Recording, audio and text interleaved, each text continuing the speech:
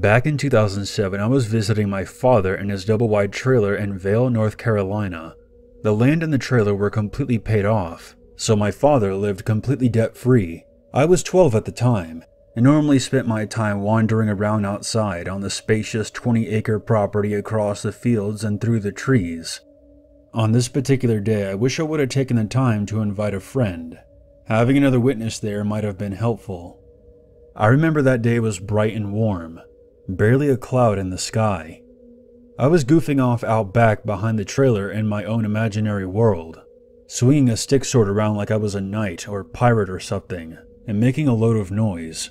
My dad's pit bull China was leashed to a runner line that allowed her to run all over the backyard, but on that day she was lying down underneath the back porch in the shade. I remember I was darting from tree to tree and knocking my stick against the tree bark, when I was distracted by my neighbor's dog suddenly going apeshit. I wandered back towards my dad's trailer and peered across the dirt road up the winding driveway to see the German Shepherd leaping around and barking from behind its fence. I had heard that dog bark plenty of times before, but there was something different about this time. The dog wasn't just barking as if announcing its presence to scare off a squirrel or something. It was practically roaring a deranged challenge and trying to leap over the chain-link fence to get at something. I glanced back at China, but even though she had stood up and wandered out from behind the porch, she wasn't barking. She just stared out across the tree line to my left. I turned around and looked through the trees, expecting to see a coyote or a bear. In retrospect, I was much more curious than alarmed, but after another moment, I shot right past alarmed, directly to terrified. I noticed the shadow before I saw it, because the shadows cast by all the trees were swaying in the wind, but there was something that held steady. The thing in the trees was built like a linebacker, incredibly broad, and standing out what I would guess to be about 6 or 7 feet tall. It had silky, jet black fur, and was hunched forward slightly, as though it was preparing to leap forward and attack. I don't know what possessed me to do it, but I took a step forward to get a better look. That's when I noticed its hand.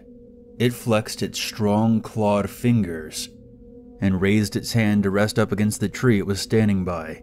It then gave a low, deep growl.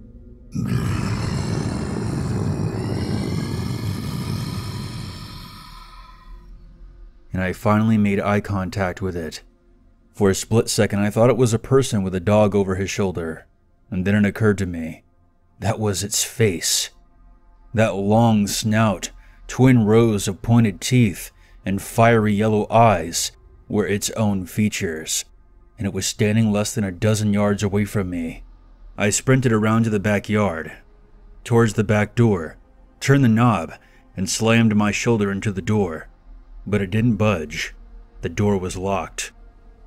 Fearing that I was about to get eaten alive, I dove under the porch with my dog China, and crawled as far back as I could. China crawled back with me and lay down beside me, still looking in the direction of the creature. Every so often, she let out a deep, intimidating growl. I'm not sure how long I hid down there under the porch, but once dusk began to settle, I slowly crawled out back into the open. I sprinted around to the front of the house, went in, and locked the door behind me. Almost immediately, I began to have a panic attack. I had left China, and she was still attached to her runner line. I should have gone out the back door, grabbed her line, and pulled her inside, but I was absolutely terrified at the idea of exposing myself to that thing out there again. I banged on my dad's bedroom door and asked him to bring China inside because I had seen something out there. But he was already half asleep and called back to me through the door that she would be fine. I spent the rest of that night cowering in my room and praying that the morning would come soon so I could check on my dog. All through the night, I didn't hear any barking. I didn't know whether to take that as a good sign or not. My dad knocking on my door woke me up with a start. He took me outside and pointed out across his property to the far end of the trees, and showed me that something had broken into the chicken coop and tore apart every single hen he owned. 2 of his goats that had been tied up nearby were found torn apart. I checked under the porch and saw that China was fine. She was sitting there quietly. Even though my dad was confident that his dog couldn't have been the one that caused all this damage, he checked her teeth, and discovered that there was no trace of blood or feathers. Later, he went to check the neighbor's German Shepherd, but there was nothing found in that dog's teeth either. I tried to explain to my dad that I had seen a creature in the trees the day before, but he didn't give my account a second thought. I would later tell my cousins, my mother, and several of my friends.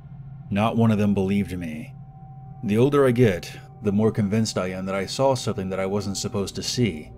Instead of fading, if anything, the memory seems to become even more clear. I've sat down to sketch the memory several times, and each time it looks like the same creature. Looking back, I should have returned to the spot it had been standing at to see if there was any tracks. My dad would eventually conclude that it was a pack of coyotes. China lived out the rest of her life as an indoor dog. After that night, I begged my dad to let her stay inside with me. I couldn't help thinking that she was the one who ultimately saved me. It's okay to be skeptical, but don't ever ignore your gut feeling. And when it comes down to a possible life or death scenario, it wouldn't hurt to keep an open mind.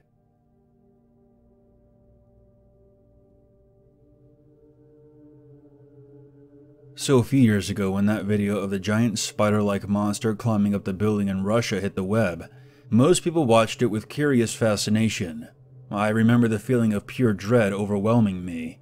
Not because of the video itself, which was eventually revealed to be a fake, but because of a memory it pulled from the depths of my subconscious, where it had lain harmless and dormant. After watching the video, I covered all the windows in my home, shut off all the lights, and quivered in terror for a full day and a half, too nervous to even go out and get the mail. It wasn't because I felt I was being stalked or hunted, but because I was so terrified and my head was spinning, and I couldn't process anything bigger than just lying still and trying to calm myself down and control my breathing. I don't remember when exactly the memory I'm recalling took place. It was sometime in the early 90s, and I was maybe at most 6 or 7 years old.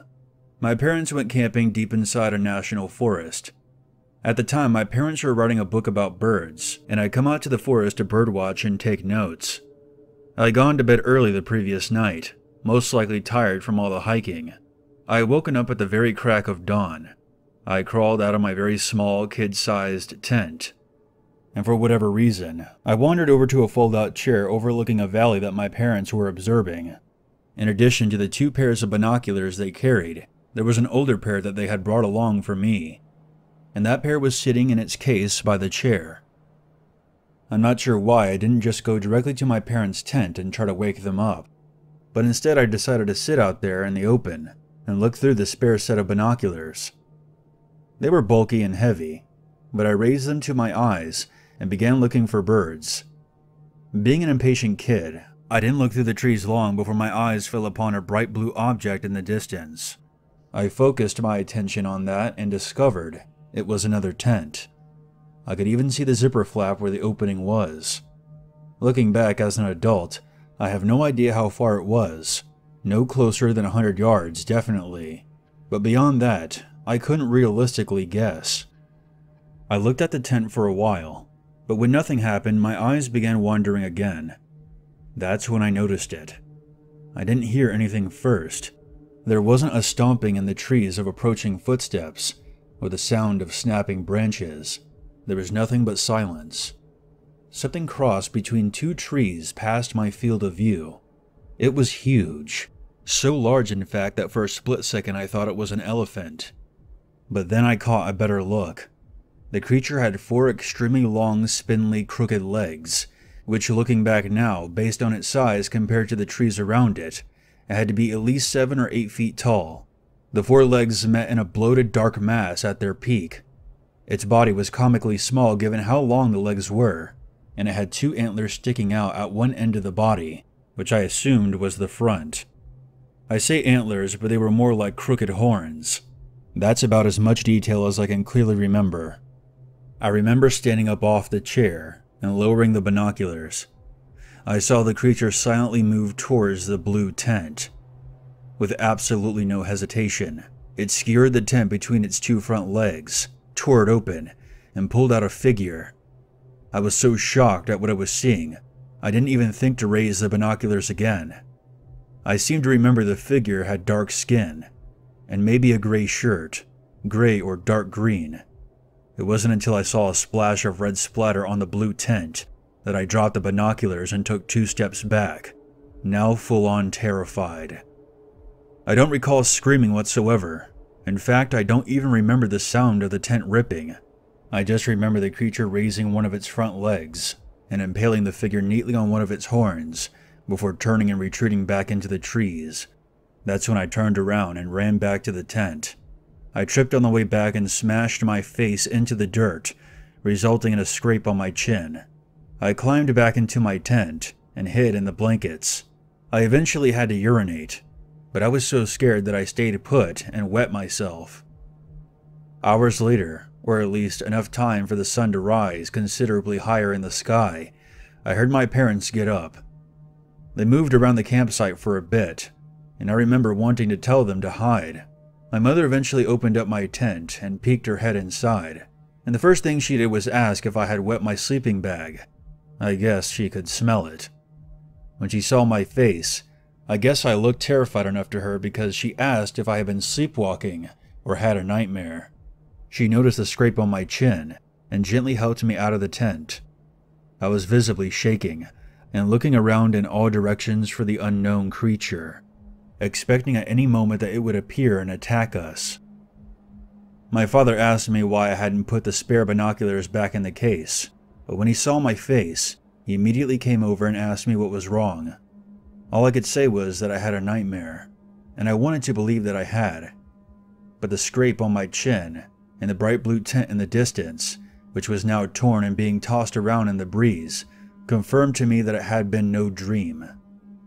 My parents decided to cut the trip short, and we packed up and went home.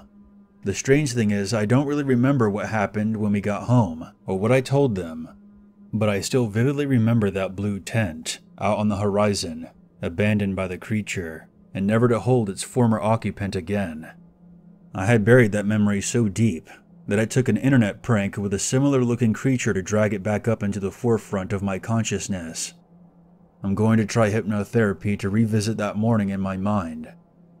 I would ask my parents if they remember that trip, but my mother has since passed away, and my father is suffering from Alzheimer's and can't remember my name most of the time. I never found any missing person reports regarding that forest during that time period either. I don't know what I saw. I need to understand what happened. I don't want to be afraid anymore. I write this not for the sake of entertaining you with a suspenseful story, but to inform you.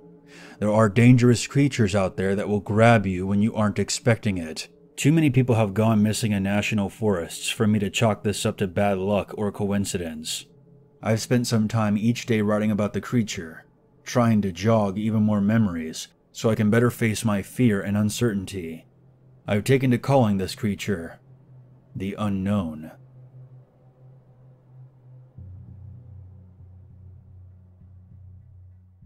I had a friend who once lived on 40 acres of heavy forest in marshland. Once the warmer weather began, we would put together a group of 6 people and go paintballing, playing on teams of 3. In my mind, there is absolutely no better place to paintball because the terrain varied from rocky to wetlands, from steep to smooth, depending on the area we chose to use. It was entirely private property, so there was no chance of running into anyone else or being reported for trespassing. And since the area was so expansive, we would often find ourselves playing somewhere new on the property that we had never been to before. We would normally use quads or dirt bikes to travel to different sections of the property, and on the afternoon that this happened, we drove until the tanks were half empty, and then traversed another quarter-mile on foot, before we drew lots for teams and scattered into the woods. The theme of that battle was Marvel vs. DC, so each of us had assigned ourselves a code name of a comic book villain from whatever side we were on. I found a small bluff to use as an overwatch point, and picked out a spot to hide for a few minutes while I adjusted my helmet and boots. Once I stopped shifting my weight around, I knelt down for a few moments, and then I heard the sound of uncontrolled sobbing coming from nearby behind me to the south. For a moment I considered that it could be one of my friends, but after I removed my helmet, I listened more closely. I realized the voice was much too deep. It sounded like a fully grown adult crying like a drunk at a funeral. I debated whether to ignore it, but my curiosity got the better of me. Setting aside the fact that this was private property and no one but us should have been this deep into the woods, the man sounded like he might have needed some help. About halfway to the source of the noise, I encountered one of my teammates who had also heard the sobbing and decided to investigate.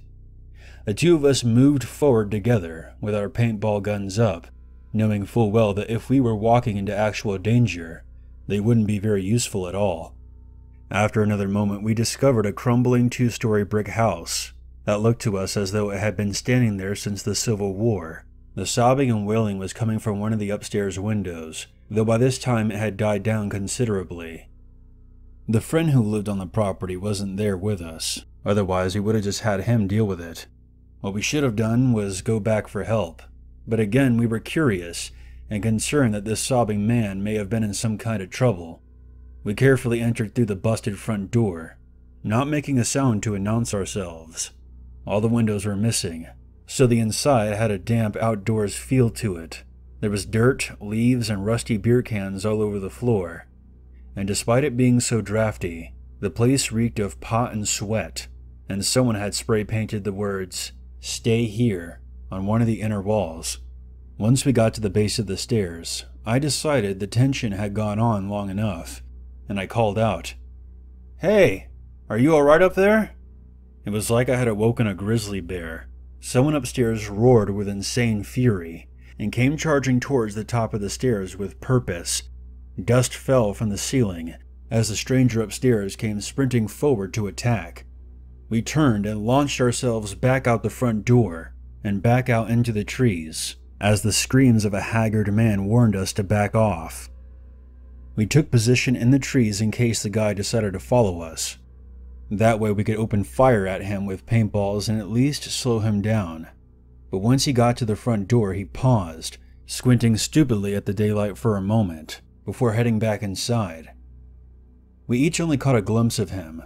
Imagine the sweatiest, scraggliest beard, attached to an old scarecrow with about 14 layers of solid coats on. We marked our position as best we could, and headed back.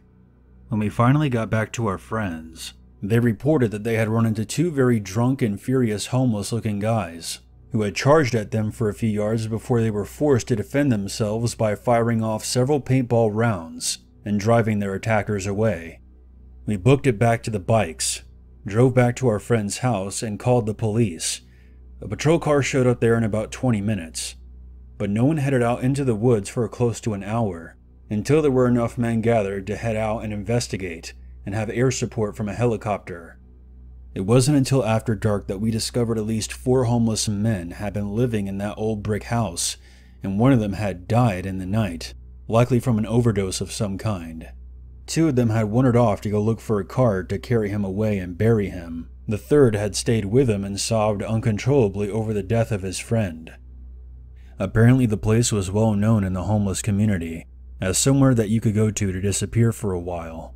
Even though there were several knives found in the house, none of the men had any weapons on their person when they were found and arrested for trespassing. My friend's parents have since scheduled the small house to be demolished, and were completely unaware it had been there to begin with. That's my story. Perhaps not the scariest encounter ever, but it definitely put life into perspective for us. We were just dumb kids out having fun without a care in the world, and unknowingly stumbled across a safe haven for men whose lives were hopeless and fueled by drugs. Had we had not been so careful, some of us or all of us may have never made it back to the house alive, and who knows how long it would have taken before our bodies were discovered.